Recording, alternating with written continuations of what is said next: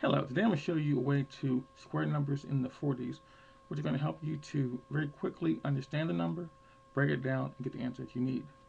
First of all, what you want to do, you want to look at 40 in a little different way. Now, I understand that 4 squared is 16, but for this particular technique, you want to look at 4 squared as 15, and then add each number to 15 to get your answer. Now, what you want to do is, let's say, for example, you have 41.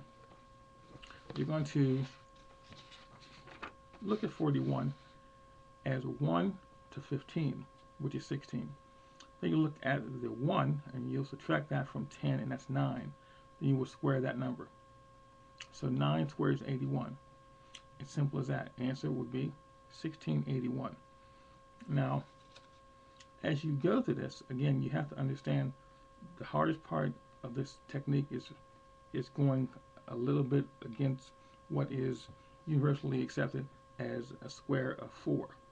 Okay, it's going to be 15 instead of 16.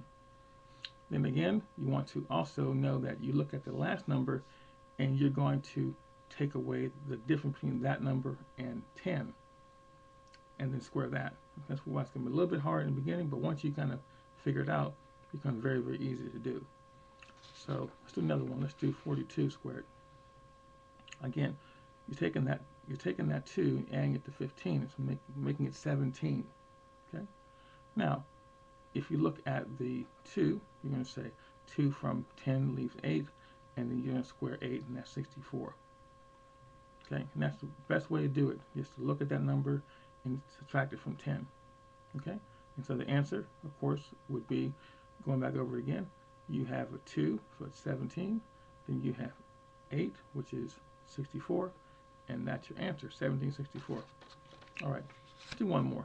Now, again, you have to understand the principle to get the answer. Looking at 43, immediately you're going to add 3 to 15 to make it 18.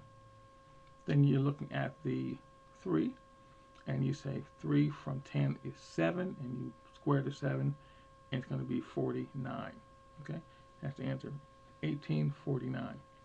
Okay, now if you were to go through the rest of these, it's just as simple, and it's even easier as your numbers get higher. For example, when you're doing 44, again, it's going to be 19 and then 36. When you're doing 45, again, that's going to be 20 and 25. It just gets easier and easier. So I want you to just kind of work with me and just understand that this is going to be a little bit different. This is going to be a bit counterintuitive to what you've seen before, because, again, you're saying to yourself, how is it 15 and how come you got to take away from 10? If you do it the normal way, you'll see you'll be doing a lot of carrying. By doing the 15, you take away the need to do one extra carry as you go through the equation. So it gets very easy. Move on to the next number that we didn't cover yet. Let's do 46 squared. Okay. Again, if you add 6 to 15, it's going to be 21.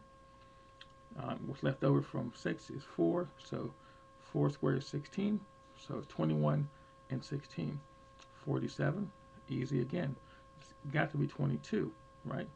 Okay, and only left from a 7 is a 3, and that's going to be 09, so 20, 22, 09. Very easy, okay?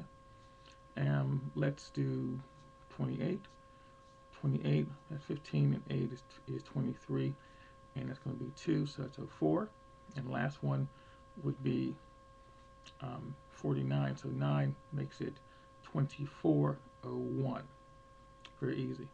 So practice that, make sure you understand that, and again, if you ask someone to challenge you against their particular skill of squaring numbers in the 40s, you will always win, because this is such a quick method.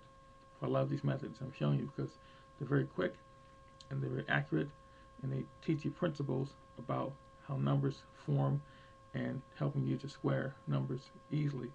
This is one of the best things I can think of.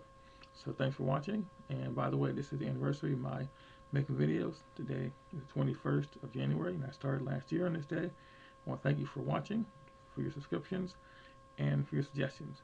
So until next time, you have a great day. Thank you.